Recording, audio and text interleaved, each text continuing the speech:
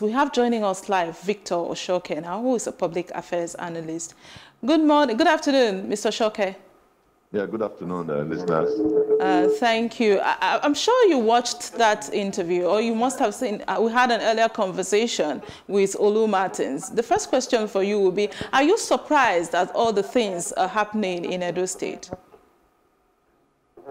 I wouldn't say I am surprised. First of all, I do not know why they are striving to make this about Oshiomhole. This is not about Oshiomhole. This is about internal democracy in the party. I believe you must have watched the live transmission of what happened yesterday. A committee was set up of eminent Nigerians, not politicians, eminent Nigerians, university professors, renowned lawyers, to vet the documents of those people wishing to contest the primary of the APC. Remember, after what happened to us in Bayelsa, it was clear to everybody that it was not going to be business as usual. Parties, APC decided to do its own vetting instead of allowing the courts to do the screening for us. And that is why they arranged a team of eminent Nigerians to screen these candidates. For God's sake, somebody claimed he went to university. He went with an HSC, an A-level result. He could not produce the A-level result. I mean, that is what the committee told us. It was on live television. Are they saying that APC should have reached losing another state after winning it and then lose it in court?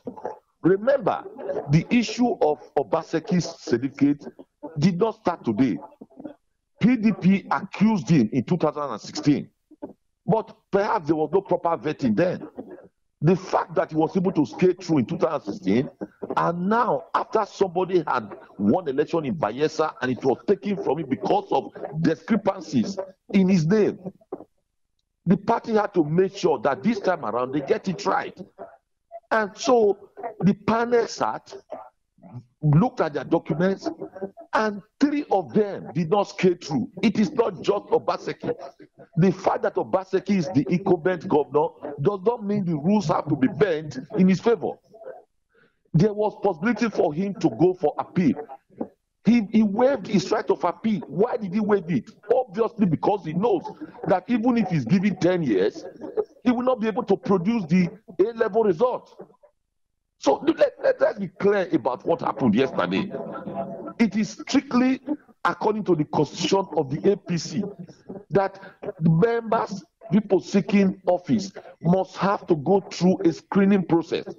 And Obaseki, unfortunately, did not pass through the screening. Why is everybody talking about Obaseki? Why is nobody talking about Matthew Duekere and Chris Ogewonyi, who also did not pass through this vetting? Remember, in the deputy governorship candidate in Bayelsa that lost his seat, he was a sitting senator. So these the documents that led to his being disqualified were already used. He used them to get into the Senate, but he was disqualified by the court. So let us be very clear here. Everybody's talking about the show. This is not about Oshiomhole. This is about APC ensuring that what happened to them in Bayelsa does not repeat itself again. Now, what do you think is the fate of the governor, since he says he's not going to appeal?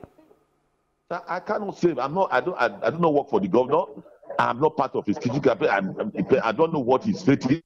His fate is in his hands.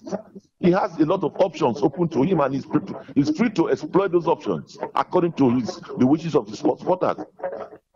Any sign that he may be joining PDP from the body language of PDP National Chairman Uche Secondus?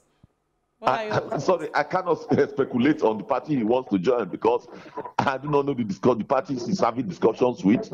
But he's free to pursue his political career elsewhere since he has been disqualified from contesting under the APC. position is that the decision was justified. It's nothing against Godwin Obaseki, even though you're asking why are others not talking about the other candidates that were disqualified. But you do know that there's been ongoing conversation between Obaseki and Oshiomhole.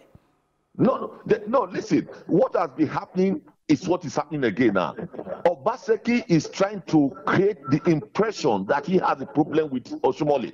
It is not Oshiomhole. Obaseki had problems with members of Edo State APC. I mean, a state where 14 members who won House of Assembly elections, they are popular in their constituency. You refuse them to be sworn in. Select only 9. Edo State is the only state in Nigeria that has 24 members, but only 9 members are sitting in the House of Assembly today. The others are 3 members elect, they've not been sworn in. So even if Obaseki had gone through a primary, he would not win. That is the fact. So that he was disqualified at the screening level does not take away from the fact that Obaseki has since lost the goodwill of Edo APC members. So even if he had gone to the primaries, he had no chance of winning. How do you conclude that without getting to the primaries, even though, well, he's been disqualified? But that will beg the question. Because I'm a member, I'm a stakeholder in the Edo State APC. I walk through the cities of Edo State. APC members are not behind Obaseki. So how would he have won a direct? That's why he was fighting against a direct primary. He wanted to select a few people, buy them over, and then they give him the ticket. He cannot win a direct primary because he is not popular among the people. That is the fact. I'm from Edo State. I interact with my constituents. How do you expect people who elected people into the House of Assembly and a governor refused to swear them in? Those people will get up and vote for that governor coming. It is a year now. The people draw why there must be the minimum members that you sit in the House to be 24 and the maximum 40. Edo State is the only state in Nigeria today where 9 members are sitting. So how do you expect such a governor to win re-election when he has to go through a direct primaries?